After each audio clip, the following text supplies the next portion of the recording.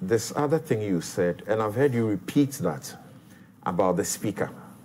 And you say that in the meeting with the speaker, not in the chamber. So we all are not privy to what you say the speaker says. That the speaker mentions this guy and says because this guy is insulting him, he will make...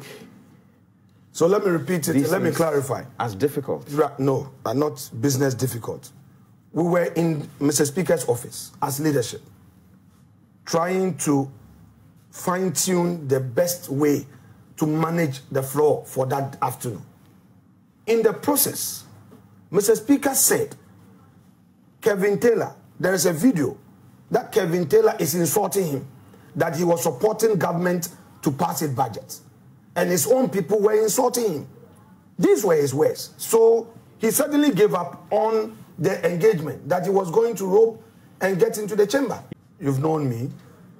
I may make mistakes as a politician. I may misquote and all that. But on this occasion, please take my words. Mr. Speaker and I are very close. When we're backbenchers, we go to him for advice and all that. I am telling you that these were his words. Mr. Speaker said Kevin Taylor was insulting him in a video, and he gave up because we're still having a meeting in his office. Okay. I am saying so. And Mr. Speaker knows I'm telling the truth. He said his people were insulting him. They've reported him to Kevin Taylor, and there's a video, he's insulting him. These were his words. Why? What would I gain?